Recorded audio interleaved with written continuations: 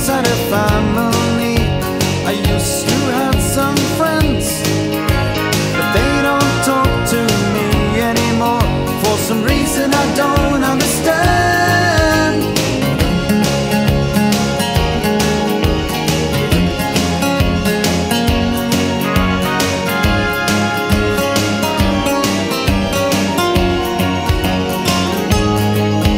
And the voices inside my head, they used to talk to me softly, but now they are angry, telling me things I don't wanna know. They say you don't care about them, but I can throw